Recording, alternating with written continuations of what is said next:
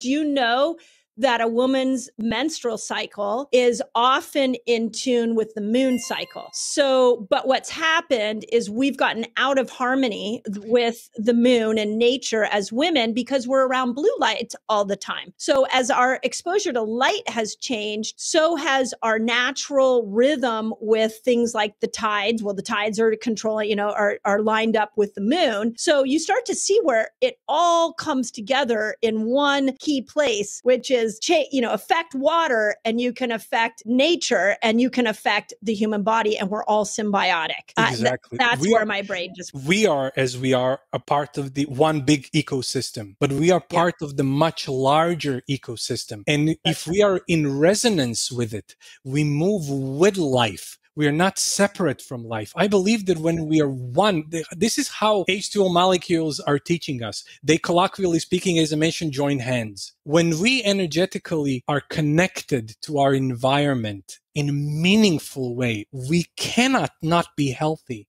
Right. We have to be, because we are a part of something bigger than ourselves, and all the energy around us becomes our energy. But when we are separate, when we are disconnected, so to speak, whatever is disconnected will eventually die, because it dies off. It doesn't have the connection with the whole. Yeah.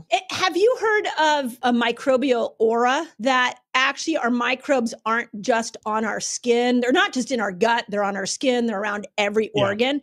But then if we could measure it, there's actually an aura of microbes that are coming off of us. So when we interchange and interact with other people, we are actually meshing our different microbial universes together. What I'm also thinking, and I'll just, I've had a bumpy morning and there's a lot been going on in my life. I pop on this podcast with you. Whatever you got going on, Mario, you have the most beautiful spirit. And even though we're not in the same location, I already feel changed within 1 hour conversation with you. And so again, I go back to this global possibility of turning water into coherent water. We can not only just change our own internal environment, we can change our microbial aura. So now we are actually sending good microbes out to everybody we hug or touch or talk to, but we're also changing that frequency that we're emitting, and that frequency is going to start to interact with other people's frequencies.